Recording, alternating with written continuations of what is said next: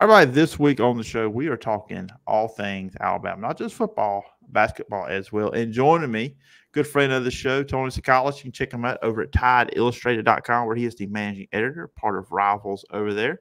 And Tony, appreciate you coming on the show. Yeah, anytime, man. A busy time. I think it's, I said I had somebody on from LSU last week. I think it's everybody right now that covers teams, like, especially if you got a team in the tournament, which with Alabama, you got men and women. Then you got spring football going on, baseball, softball. So it's probably one of the busiest times of the year if you're covering one of the universities.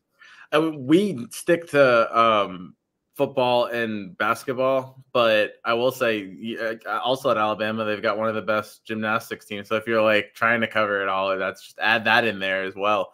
So it's a busy time. A lot of people don't realize the spring is when all the games are, that's when all the, when you have multi games. I mean, most people in the fall, you're really just worried about football, right? And now football is its own beast, but it's not as many sports. And so the spring definitely keeps you on your toes in terms of, especially if you're a fan and you're trying to get to all these games. I can't imagine. Yeah, just keeping up with all that. I guess football is mainly like during the week. It's just going to press conferences, going to practice, talking to players during the week. But you only got the game there at the end of the week on Saturday. But when you sprinkle in, like I said, these other people that do baseball, softball, and fans, and then basketball, it's just if you're trying to keep up with all of them, it's a task. Yeah, it could become like a daily thing. I'm sure. I mean, in the spring, you could probably find a way to go to a game every single day. So.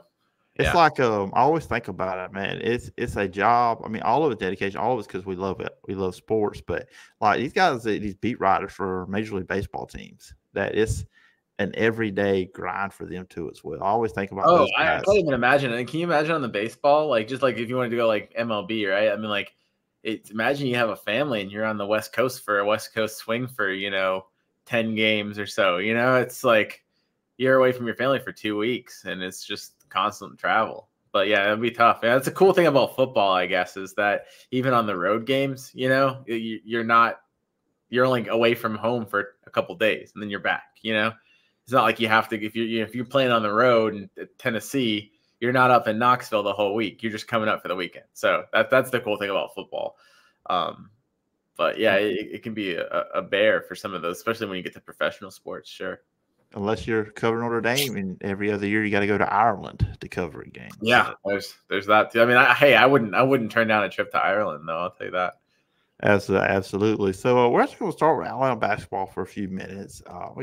Everybody knows generally a football podcast, but Alabama, Auburn, they're good in basketball. So in the tournaments here, it's March Madness week.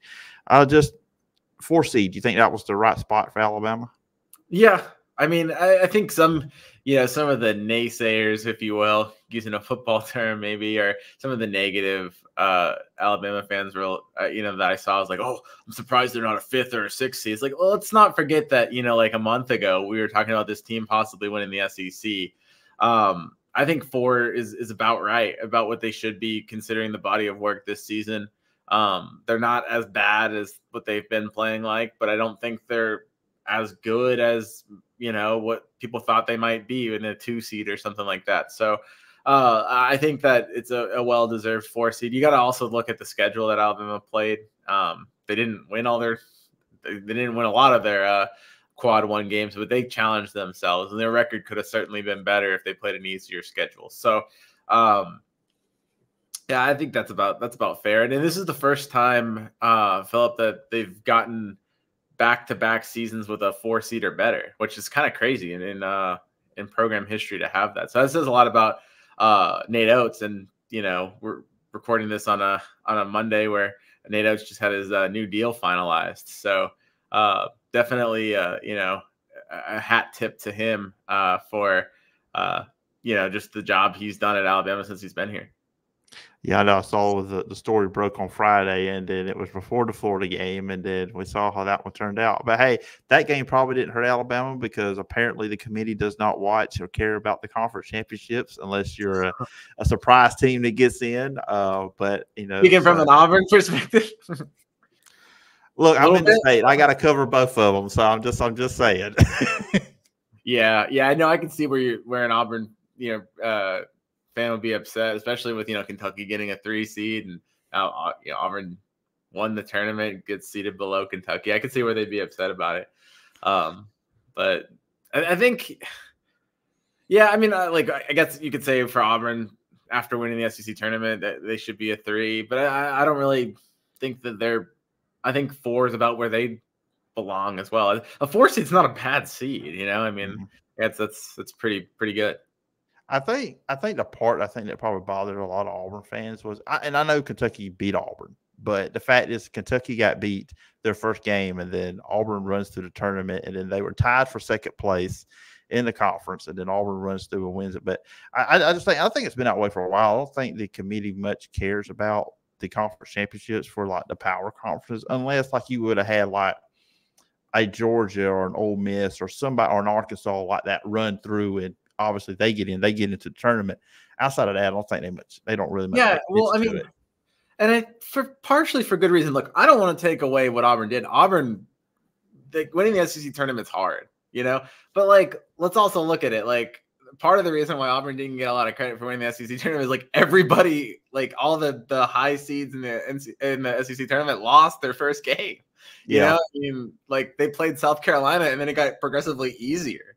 It's like, so kudos to Auburn for like not choking like the rest of the SEC did, but they also won their title without playing. I think it would have been a different story if Auburn won the SEC title and would have, beaten some of the bigger teams. If they win the SEC title and beat Tennessee, I think it's a different story. I think then they probably do get moved up. It almost hurt Auburn that all those upsets happened because they didn't get the chance to beat them.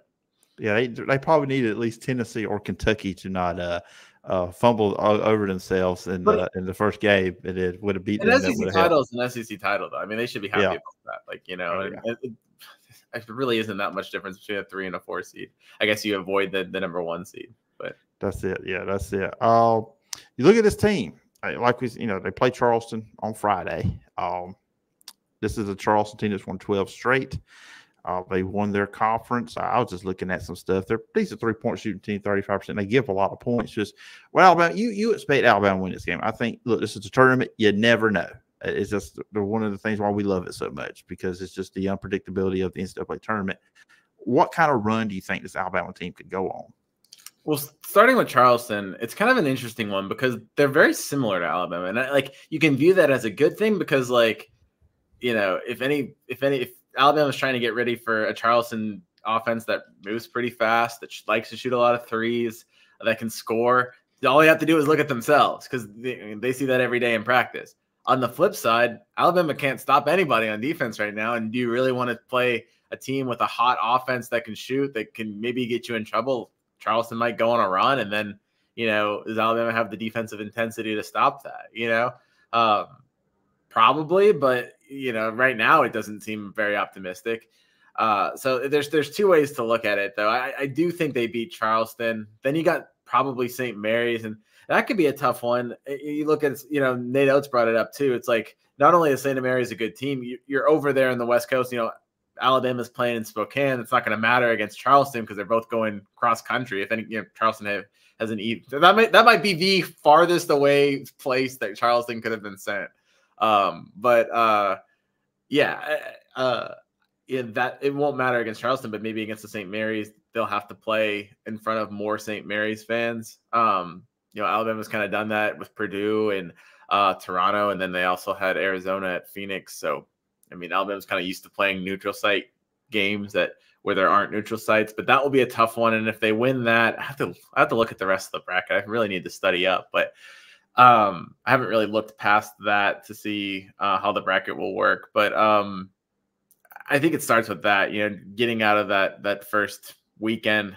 It's going to be tough. I think they really just got to take it one game at a time, because if you overlook Charleston, that's a team that's won 12 straight games.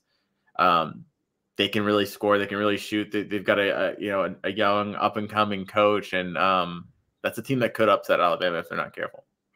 Yeah, I got Alabama's part of the bracket in front of me. So the other part of that bracket, teams they would play the second weekend, North Carolina playing the 16 seed. We don't know who they're playing yet because of the first 4. And then North Carolina would play or I'll just assume North Carolina wins that, then play either Mississippi State or Michigan State. So you're probably looking at, if you get through weekend one, you're probably looking at North Carolina. UNC. Yeah, it's probably UNC. That's tough, But I mean, I feel like Alabama can play with those teams. I don't think Alabama can't play with UNC. And like, look, Nate Oates said it was a new season. It's kind of a good way to think of it. Like, if Alabama can like right the ship this weekend, going into next weekend with a little bit of momentum, if I'm a UNC, I don't want to play them. Mm-hmm. So I think that it could get interesting. It's just a matter of which Alabama will we get? The Alabama that had a chance at winning the SEC tournament, or regular season title, or the Alabama that's lost 4 or 5 games now, or so it's just kind of tough. Talking about football, as we mentioned on top, spring practice is going on leading up to the 8A game on the 13th of April. Just for you going into this, what were some of the big storylines for Alabama with spring practice? Yeah, I think, it starts with the secondary and the offensive line. Alabama doesn't really have, I think you have, you could pretty much slot Elijah Pritchett at that left tackle role now. But as far as the other tackle goes, I mean, right now it's Wilkin Formby, a redshirt freshman. If it wasn't him, it'd be Miles McVay, who's a redshirt freshman. Neither of those guys have many snaps. And to be honest, you got on the other side, you've got Elijah Pritchett, who, couldn't beat out a struggling Caden Proctor. So, like, it's kind of weird. You look at that offensive line, you've got Jaden Roberts and Tyler Booker, and now probably Parker Brailsford or James Brockmeyer. I don't want to write him off. But, like, you've got the interior of that offensive line that could be really strong, one of the best in the nation. And then you look at the tackle positions, and you're like, man, like, those are 2 huge question marks. And obviously the tackle positions are extremely important. So that's an area of, like, really what is Alabama going to get out of those tackle positions? I think after spring camp, you'd expect them to grab someone from the portal, but you've still got to know what you have in terms of that position, and that's going to determine a lot of Alabama's success. So obviously one of the things I'll be continuously monitoring is that. And then if you look at the secondary, the only starting cornerback they have, the only experienced cornerback they have is Damani Jackson, who started 11 games for USC last year. Outside of him, they don't have a single cornerback that's played a college snap. Jaleel Hurley comes back after a redshirt freshman year, but he didn't play a lick last fall. And they've got some really, exciting young freshmen that are coming in. Jalen Mbakwe, Zay Mincy, Xavier Brown, but we'll have to see what those guys are going to do. And you don't necessarily want to throw a freshman cornerback as a starter, especially not with, the offenses of today where they're airing it out. You kind of like to break those guys in a little bit. So you look to the portal again. Can Alabama get a cornerback that maybe, can help them out a little bit? I think they'll be more experienced. Like, I think you'll have a better shot of getting like a superstar cornerback if one of those hits the portal than you would necessarily getting a superstar tackle. So if you look at what Alabama is going to get from the portal, like, I think you just need like a serviceable veteran on the line, and then maybe you just kind of hope that maybe you can get that star cornerback if he's out there. I don't know what the market's necessarily going to look like, but there's been rumors around, like, I'm just throwing this into space. This is not, Carmani McClain, somebody like that, like a 5-star kid, somebody like that was to go. I think Alabama should definitely throw their name, their hat in the ring for a guy like that. And, but there'll be other guys, that are big time talents. I think Alabama should throw their hat in. But same situation as a tackle, right? You got to see what you have, and both of those positions are going to be big. And then maybe the third position I'd look at is quarterback. I think it's so weird. When I'm trying to predict how good Alabama is going to be, it's almost impossible without knowing how good Jalen Milroe is going to be. Because we've seen Jalen Milroe's struggles, and there's obviously question about, like, what if it doesn't work in Kalen Deboer's offense? Everyone's asking that. But, like, what if it does work? I mean, you have a chance to have this really deadly player. I mean, if Jalen Milroe can tweak his passing a bit and kind of find more of his quote unquote mid-range game and hit those intermediate passes, and if Kalen Deboer can kind of unlock that in him, we're talking about just like a nightmare guy with Deboer's offense and how he can spread the ball around, and the threat that Jalen would have on draw plays. I mean, you really couldn't defend this offense if he's able to do that. That's just a huge if, though. I mean, like, you look at the way Jalen Milroe played, he didn't really do a lot to show you that he's going to fit into this offense. But then we've heard great reviews of him this spring so far. So look to see how he's doing. And if he struggles, then I think it could get really interesting, because I think you look at some of the guys behind him. Ty Simpson decided to stick around. He's got a great arm. He's a guy that's progressed behind the scenes. He didn't get to play a lot last year, obviously, because Milroe was the guy. But I think Ty Simpson's probably taken a step in the right direction. They got Dylan Lonergan, who looked really good in the spring game. But then the guy I'm really high on, if Jalen wasn't, if it does become a quarterback battle, the guy I would say to keep the biggest eye on is Austin Mack, who transferred from Washington. He's a guy that obviously knows Kalen Deboer's offense already, and he can sling it, and he's 6'6". You see him on the practice. We've only got to see one practice, but you see him on the practice field. He just stands out because he's like a giant over there, and he's slinging the ball. So the quarterback position, it's a question mark, but not as big of a one, because whoever Alabama has behind center, they've got plenty of talent. It's just a matter of, will they find the right quarterback? Will Jalen be the right quarterback? I think their best shot is that, like, their best shot at winning is for Jalen Milroe to progress and be that guy. Obviously that's the most preferred option for Alabama, but it'll be interesting to see if that happens. And I think those three areas, tackle, defensive back, and quarterback, that's your Alabama season right there. How those three areas progress this spring, this summer, that, if you get a production out of all those three spots, Alabama's right there in for the title. They have a shot at it. Like, the rest of the roster is really good. But those are just three really important positions that Alabama has, big to sizably big, question marks at. So just be kind of interesting to see how things progress there. Yeah, it will be. I kind of, when I asked that question, I felt like corner would be one, just in the secondary overall, just for how much they lost, especially the Caleb Downs transfer to Ohio State. And then offensive line, maybe. I didn't expect quarterback. It just kind of felt like, and you kind of answered one of my questions. I think that is the question: how does he fit in DeBoer's offense? And you're right. If he becomes a better passer, I don't think you need to expect him to be like Michael Penix. No, they're totally different quarterbacks. Yeah. He won't be Michael Penix because that's just not in his game. Michael Penix can't run the ball like Jalen Milroe can. Exactly. So yeah, that's a part of it. And also I'm kind of interested. With Washington, you just think of Washington as a passing offense. I mean, 1,000-yard receivers and the talent's there.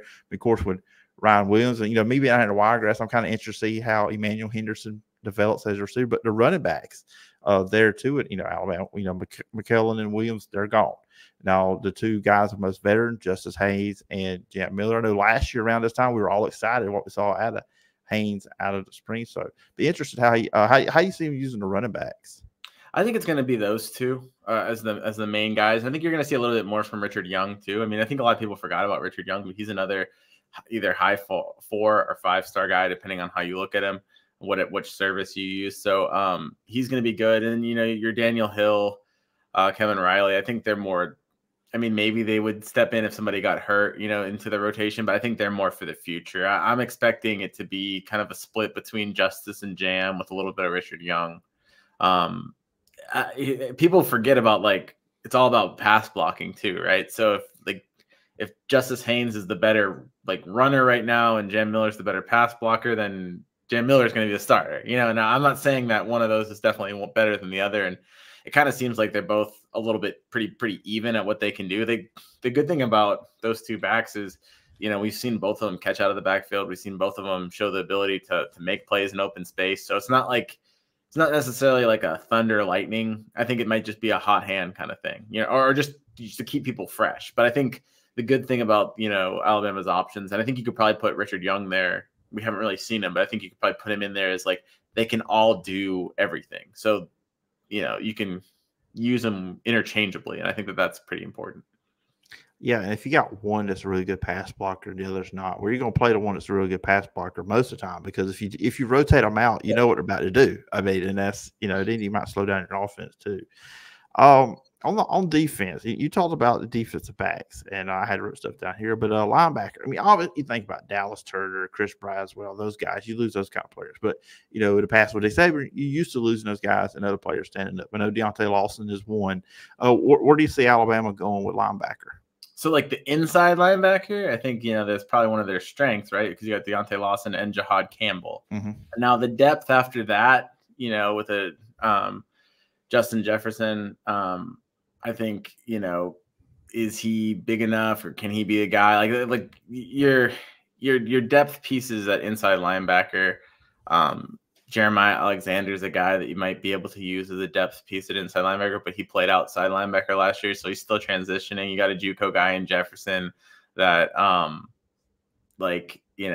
is he? Do you really want him having to start if that was the case? But another thing that just when you look at linebackers as a whole, one of the differences in this team is the way it's built compared to the way that, Kane Womack runs his defense, right? They're going to that 4-2-5 swarm D where, I think the biggest difference comes at that outside linebacker edge position where Alabama before, you had your Sam and Jack linebackers, and those were kind of similar body types, right? Not always the exact same role, but similar body types. And now you're going to have the Wolf linebacker that's going to be built a little bit more like what the Jack or Sam linebacker was, but then you're going to have the Bandit, and that's more of a defensive lineman at that point. That guy's probably like 265, 270. So Alabama has a lot of wolves, our wolf position. They got a big wolf pack. I joked about that with Kane Womack earlier this month. Maybe they have some bandits too, but it's almost like where are you going to put all these? If you have enough wolf players or enough edge stand-up kind of edge guys to play two different positions, how are you going to condense that to where Womack's defense is really going to have one guy? So I think in terms of depth at inside, could some of these stand-up edge guys lose some weight and maybe provide depth to inside, or especially if they had to in an emergency situation? I think that might be an avenue that Alabama goes to. It'll also just be interesting to see what Alabama does to get some of these guys on the field. I mean, Quindarius Robinson's probably your starting wolf, but then you've got Yanzi Pierre in there, and Noah Carter, who they brought in, and then they got Keon Keeley. He's gonna supposedly move. He's working with the Bandits, so he's probably gonna try to gain 20 pounds and get up to 260 instead of 240. So that'll be interesting to see. I mean, they lose a lot of their pass rushers, but they had such a deep unit. It's just now younger guys stepping up. I mean, Keon Keeley and Yanzi Pierre, 2 5-star guys, Quay Russaw too, that didn't play at all last year, but they've got some talent. I mean, they came in as really high recruits, so we're going to get to see a lot more of them now. Yeah, it's going to be interesting. It's just a very interesting time. That first spring game, after Nick Saban. The first one for Kalen Deboer, which I think is probably a big reason why it's going to be on ESPN on the 13th. But it's going to be interesting. A lot of people are going to be paying attention to what's going on in Alabama in their spring practice and in the 8A game. And Tony, it's been fun having you talk all things Alabama. I did not know Auburn basketball was going to work its way into. Yeah, we spent a long time talking about it. We talked about Major League Baseball, talked about Auburn basketball. So even if you're not a fan of Alabama and you tuned in, I guess you got a little bit of everything.